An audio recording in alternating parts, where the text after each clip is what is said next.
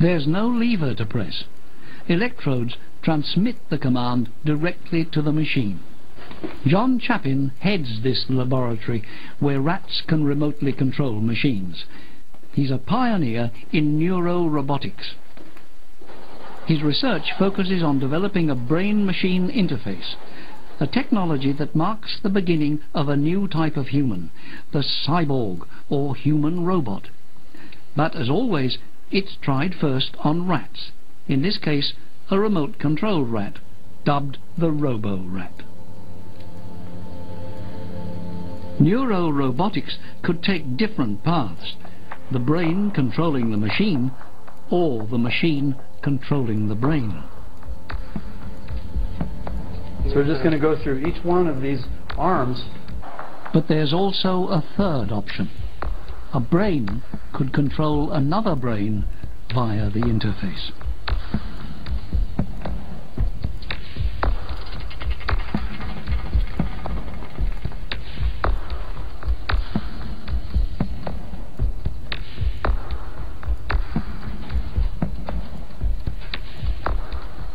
How does this work with the robo-rat?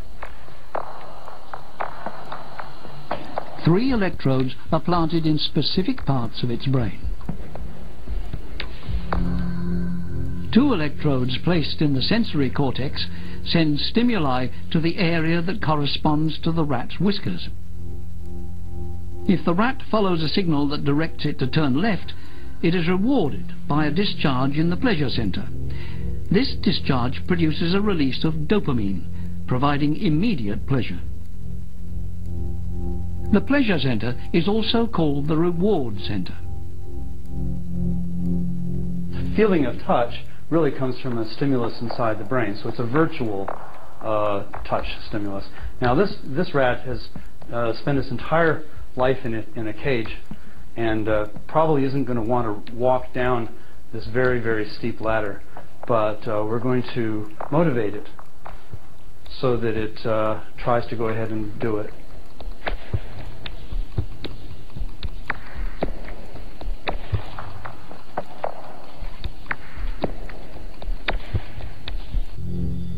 We too have a pleasure center,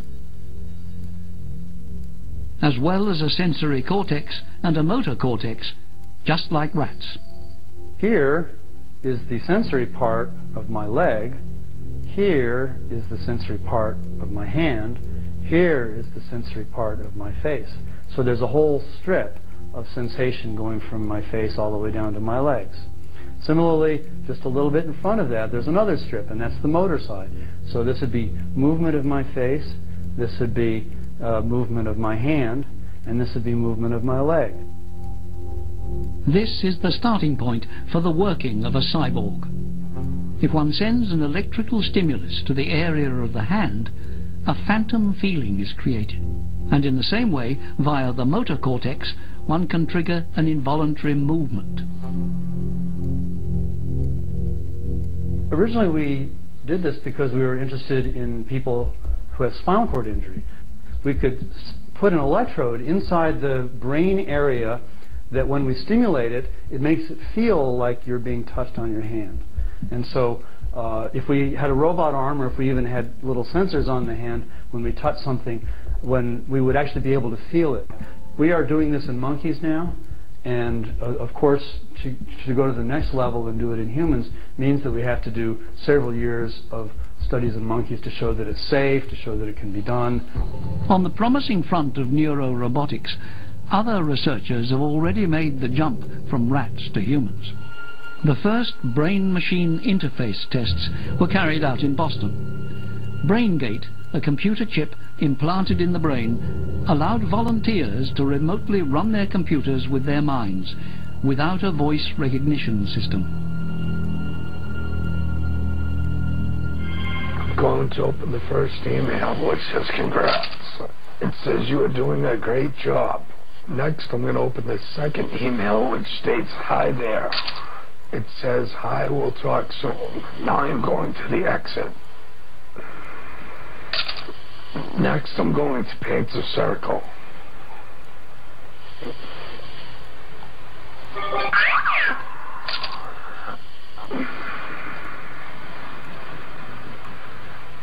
That's the best circle I can do. Now I'm going to exit.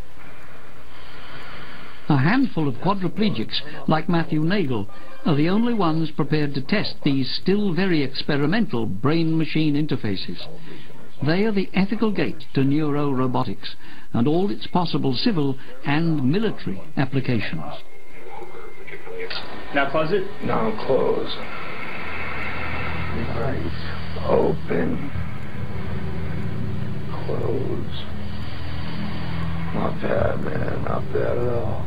For the human work, it's essentially it's shown possible to move a cursor across a computer screen.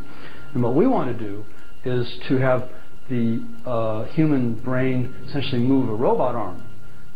It was an interesting situation where a completely different area of science was produced, where we were trying to produce a neuroprosthesis, and here we came out with a guided rodent.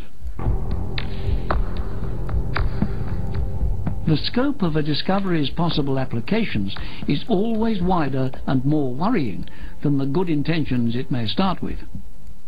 It's not by chance that John Chapin's research is partly funded by DARPA, the Defense Advanced Research Projects Agency. Neurosciences will make it possible to model the soldier of the future.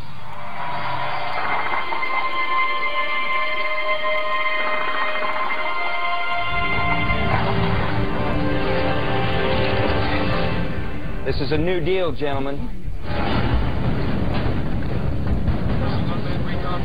Enemy center of gravity is downtown. Just get a good view from here. A remote-controlled soldier? One who could download important data into his brain while fighting, who could control his fear and adjust his weapon's firepower with his mind? At this level of technology, everything seems possible.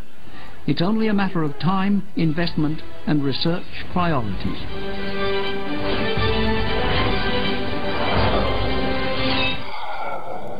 At the dawn of the 21st century, we are witnessing the cyborg's first steps up the evolutionary ladder. At the Japanese telecommunications company NTT, researchers are developing a headset capable of remotely controlling movement. This device sends electrical stimuli not to the motor cortex, but to the vestibular system. It affects the subject's sense of equilibrium and makes him or her veer to the left or to the right.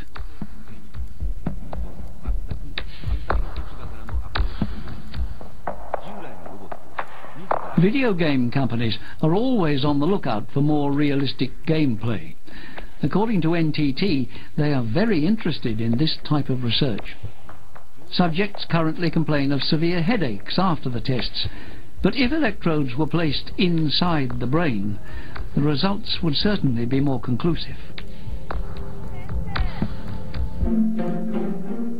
We are about to reach a level of technology, a level of control, that still seems impossible today. The great social and philosophical questions of tomorrow will start here, in the laboratories of the brain. There's no question that we are now at a stage, a revolution in a sense, where we're seeing confluence of insights and technology that are going to propel the science forward at a pace that is really going to be unprecedented. I think it's just a question of time.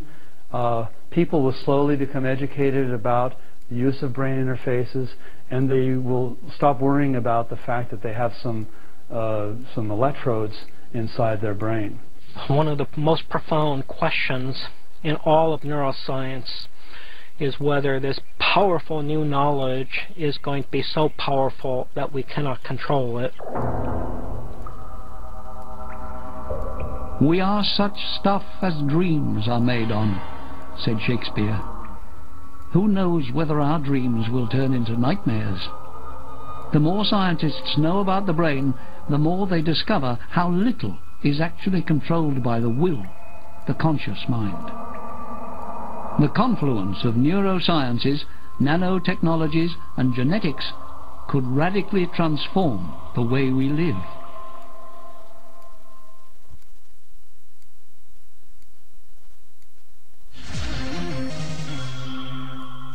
one man in tune with technology is the world's first cyborg. Part man, part machine. Kevin Warwick, cybernetics professor at Reading University, England, took a leap into the future long